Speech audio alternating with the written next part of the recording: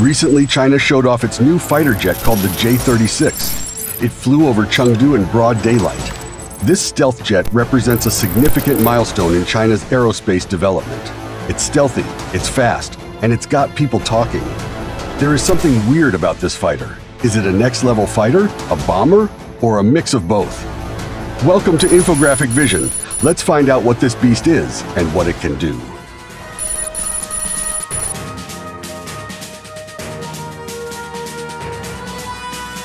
The J-36 has a unique design. It's a tailless jet, shaped like a diamond with wing flaps for control. Its stealth features include a smooth edge from nose to back, helping it avoid radar detection, much like the B-2 or B-21.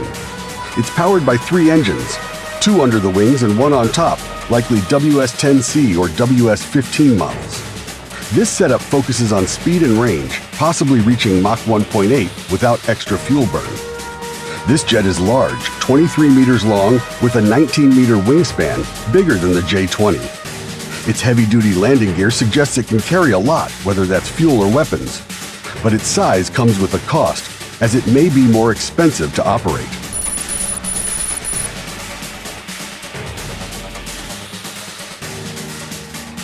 What can the J-36 do? It has a long internal weapons bay.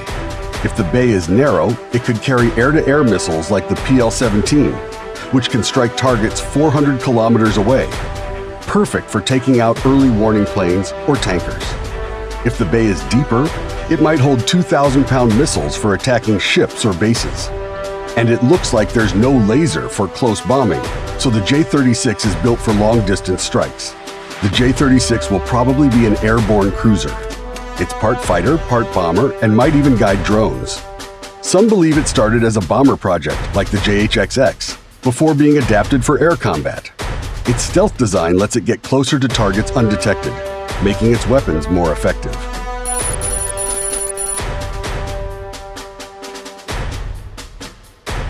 The J-36 fits into China's larger plan to modernize its air force. In the 1990s, China relied on older MiG-21 designs. By 2017, it had the J-20. Now, it's adding the J-36, along with stealth drones like the GJ-11 and a smaller jet called the JXX. This combination of stealth jets, older planes, and long-range missiles creates a powerful system. In the Indo-Pacific, where distance matters, the J-36 could push U.S. forces, like tankers and carriers, farther back. China is also outpacing others in production. Russia struggles to build many Su-57 jets, and the U.S. is slow to fund its next-generation programs. Meanwhile, China produces dozens of J-20s each year and is now testing the J-36. This shows China's ability to develop and build advanced jets quickly.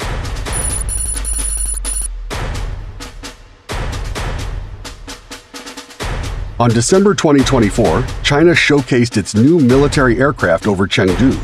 The J-36's flight over Chengdu was a clear statement. It flew in broad daylight, with its serial number, 36011, visible to onlookers. Unlike the US, which often keeps projects like the B-21 Raider under wraps, China chose to display its progress openly. While the US debates funding for its next-generation air dominance program, China is moving ahead with advanced technology.